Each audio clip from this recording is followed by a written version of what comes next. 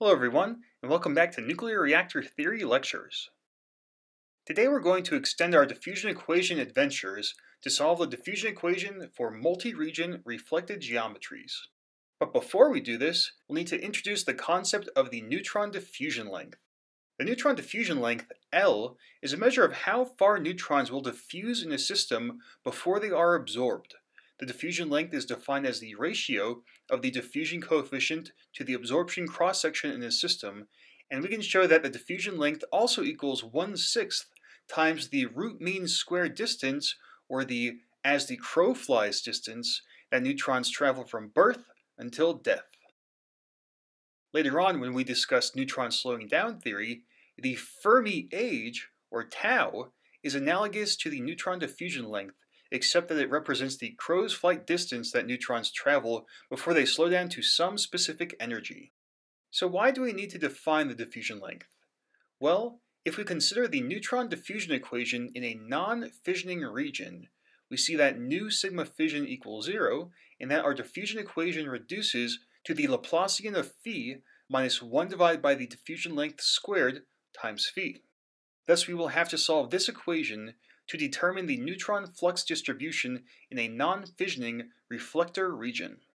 Before we actually solve this equation, it is worth pointing out that the diffusion length also allows us to approximate the non-leakage probabilities for some system, which could be helpful if we plan on using the 6-factor formula to estimate the system's eigenvalue. If we consider some system that's producing neutrons at a constant, steady-state rate, then the rate at which neutrons are produced must equal the rate at which they are lost. The only ways that neutrons can be removed from the system is if they are either absorbed by nuclei or if they leak from the system. Thus, the non-leakage probability is equivalent to the rate at which neutrons are absorbed in the system divided by the sum of the rates at which neutrons are absorbed and at which they leak. The neutron absorption rate equals sigma absorption times phi integrated over the volume of the system, and the rate of neutron leakage is described by the negative d grad squared phi term, which also equals d times the geometric buckling times phi. Thus, after we cancel out some terms and rearrange things, we see that the non-leakage probability for neutrons in a system is approximately equal to 1 divided by 1 plus the diffusion length squared times the geometric buckling. Now, let's get back to solving these diffusion equations. Here, we'll consider a 1D geometry where a slab of fissile material with thickness A is reflected on both sides by a non-fissioning reflector material with thickness B on each side.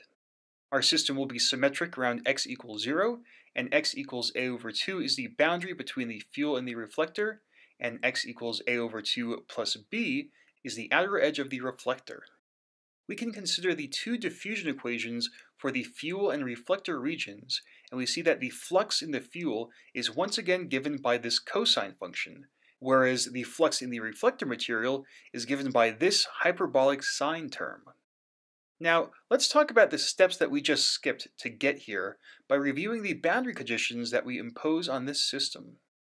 As we discussed previously, because our system is symmetric, we know that the current at the center of our fuel region must equal 0, which eliminates the sine term from our fuel region flux.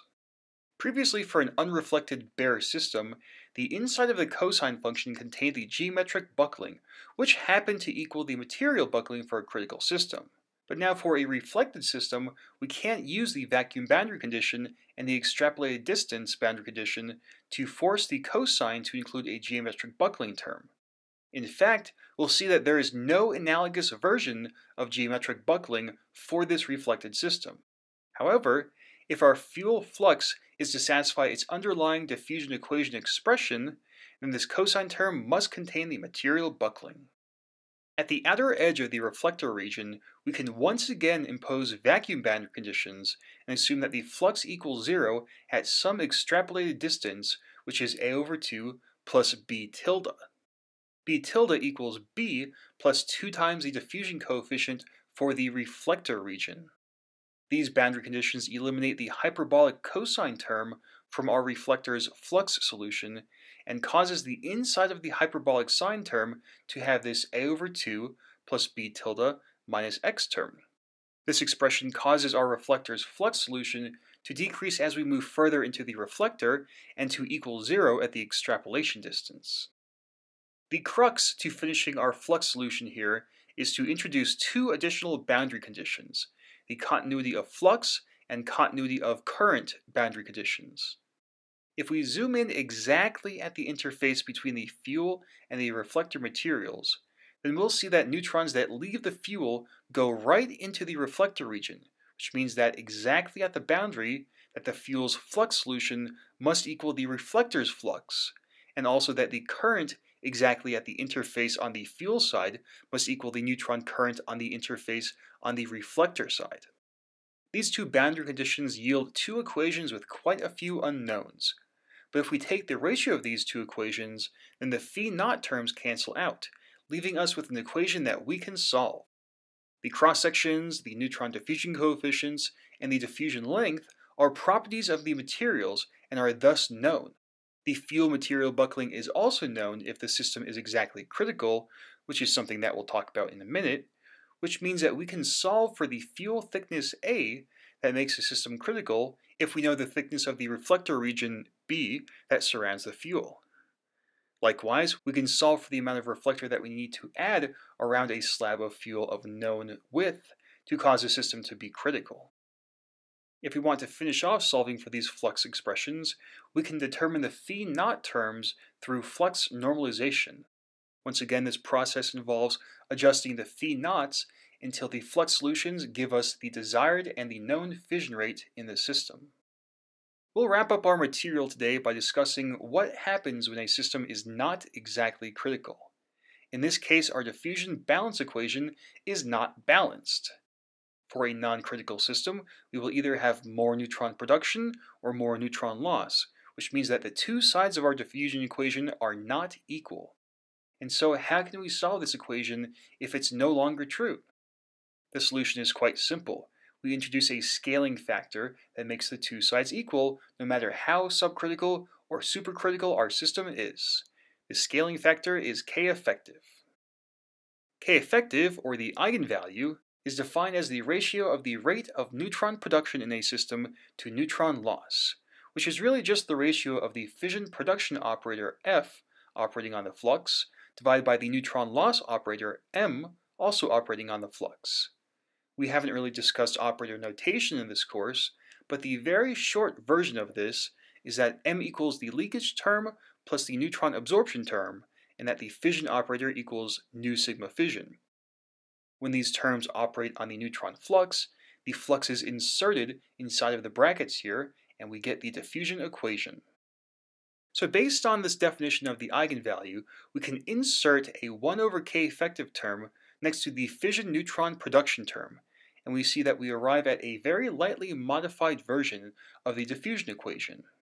Based on the original definition for the material buckling, we can define an analogous version of the material buckling for this equation, which happens to incorporate K effective. After we do this, we once again have a criticality condition, which is that the material buckling must equal the geometric buckling. Because of the K effective term, this equality must hold true regardless of how supercritical or how subcritical the system is. The geometric buckling depends only on the system's geometry, so if we know the system's dimensions and its geometric buckling, then we can solve for what eigenvalue that shape and size of material has. Before we mention that a subcritical system's geometric buckling is greater than its material buckling, without K effective in the term, and if we require that these bucklings are equal, then we see that K effective for a subcritical system must be less than 1, which is exactly what we expect to see. This concludes our lecture for today. At this point, we have taken the diffusion equation just about as far as we can take it for systems that can be solved analytically. In the coming lectures, we will shift towards discussing how to solve the diffusion equation using finite difference computational methods.